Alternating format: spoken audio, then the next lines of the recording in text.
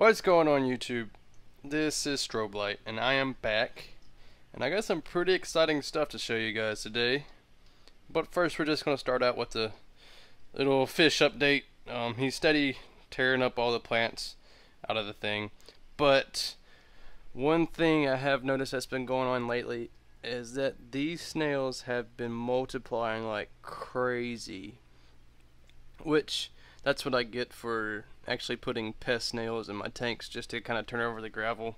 But it's something I knew I would have to deal with, and I've kind of figured out how I want to deal with it, so we'll see about that.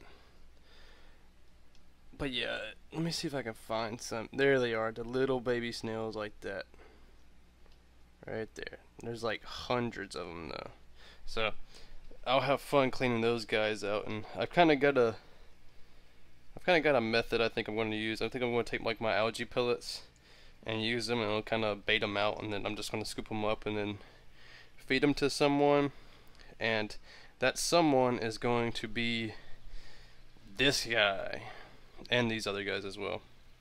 But I did pick me up another goldfish just because I want more than two in my little aquaponics setup that I'm making, which I'll show you guys in a second.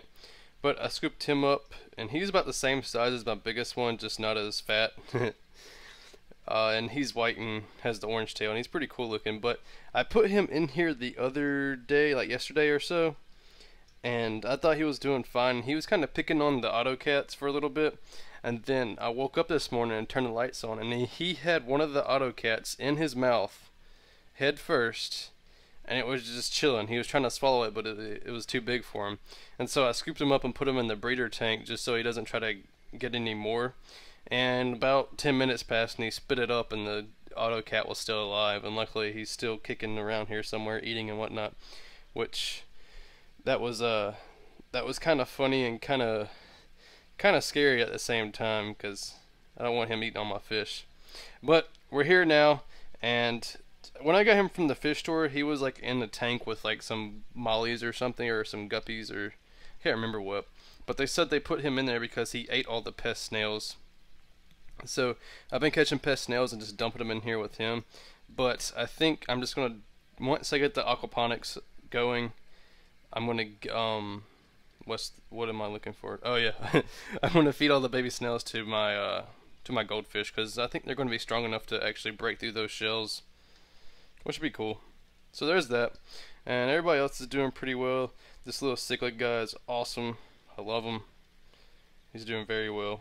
He's always active and everything. The tetras are doing fine, and my autocats are fine, except for trying to get eaten by the goldfish.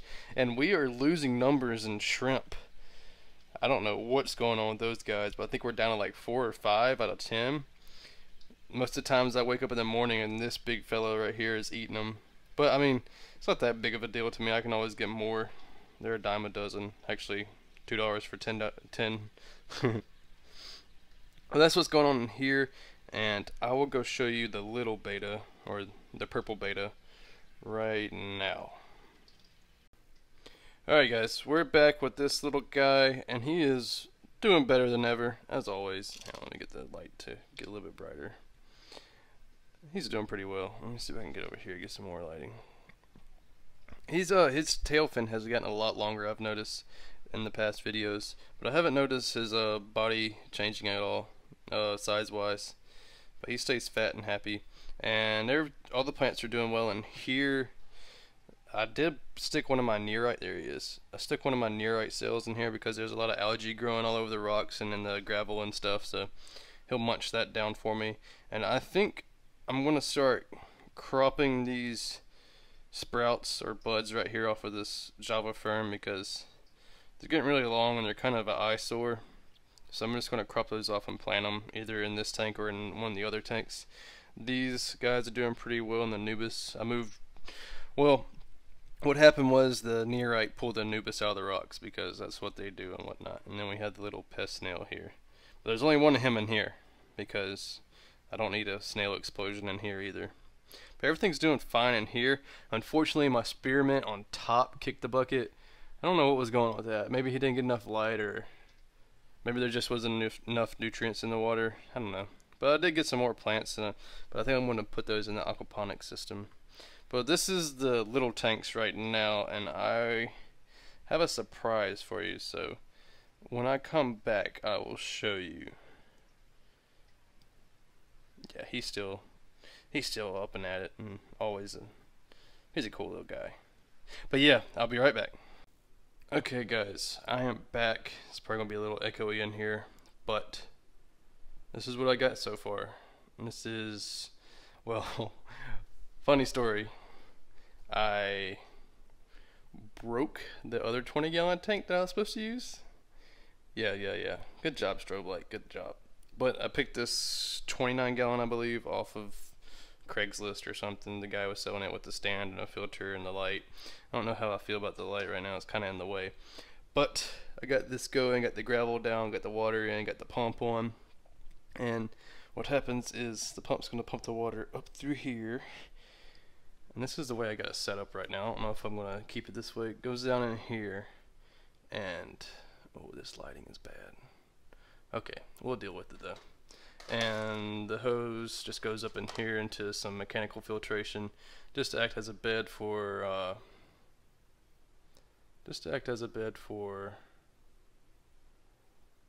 hang on, there we go, just to act as a bed for the biological to grow. And then I got my clay balls in here still.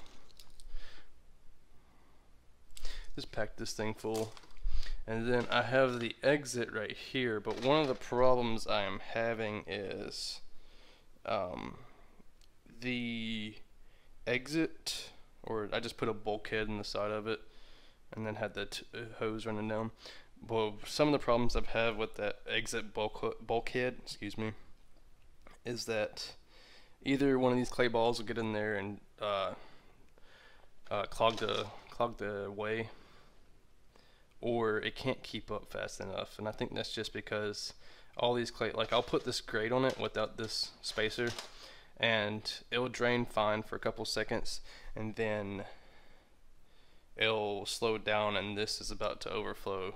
So I don't know, I think if I kind of block off a space right here where it's nothing but water and there's no clay balls to block it off, essentially to restrict water flow, I think it's going to run a lot better. So I'm going to try to do something with that and hopefully get that running, and I'm going to go back and work on that, and I will update you when the time comes. So I'll be right back. Okay guys, I'm back, and I think I finished it, or got it to work the way I want to.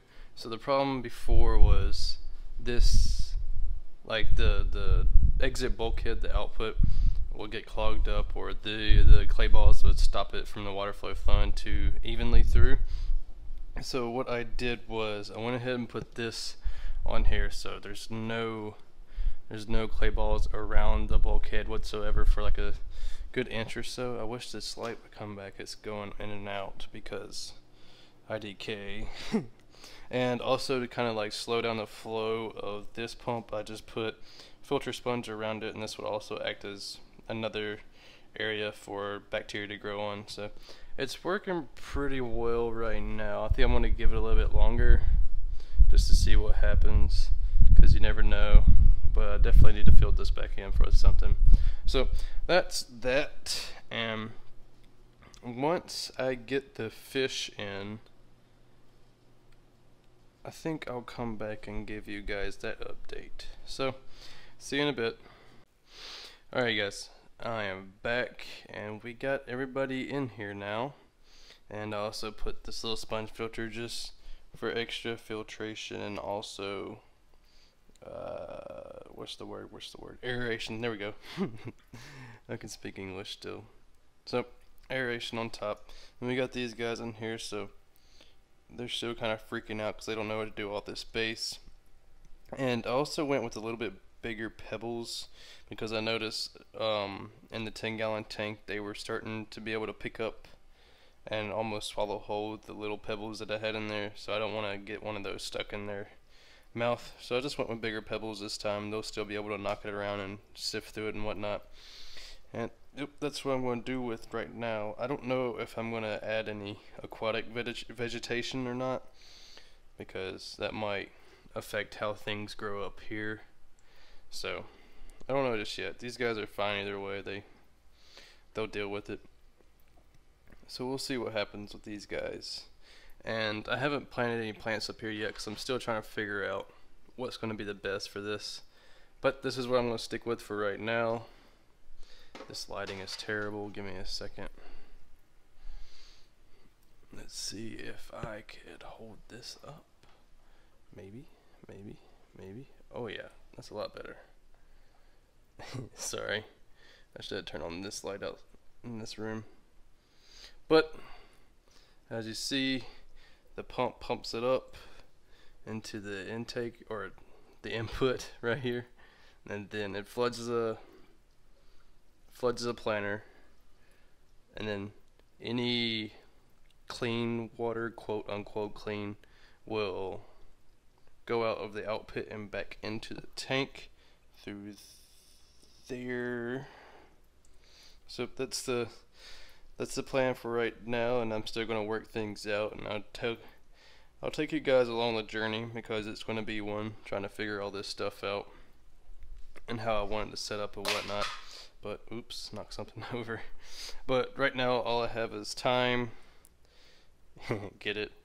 But yeah, I got some German thyme, and I think this is sweet mint or peppermint. Yeah, peppermint. And we'll see how those act. I don't know if the mint's going to do as well as I want it to, since we have the spearmint problem. They just went completely downhill. But we'll see what happens. And then I got like the indoor plant lights, which I don't know, which is supposed to put off the wavelength that the plants like and whatnot, but we'll see what happens with that. I'm going to rig that up. I'm either going to get maybe a desk lamp or something that has a clamp and can just sit over this planter right here, or figure out something to do with this lamp. I don't know. Maybe get a taller lamp. I'm not sure. I do have a nice bowling pin lamp laying in my room, so I might use that. But that's the update on this. I'm glad I finally got it set up. This might all change here soon, but we'll see. If you have any suggestions, please leave them down in the comments below, because I need as much as I can get. But it's a process, and we're getting there. And I'm glad I got these guys out of my tank now, that they'll stop pulling up all the plants and whatnot. But we'll see what happens. And I'm glad you are watching this, because this is going to be a journey. But as always, guys, I hope you enjoyed. Please leave a like, favorite, and subscribe. It always helps out the support on the channel. Look at him. This dude right here is mean. He doesn't like anybody. He tries to rule the roost, but I think this one's almost, it's not as long as him, but as fat as him. But anyways, sorry. Back to the point. Please like, favorite, and subscribe. And if you have any questions, please leave them down in the comments section below, and I'll try to answer them to the best of my ability. As always, guys, I hope you have a wonderful day, and I will see you next time. Bye.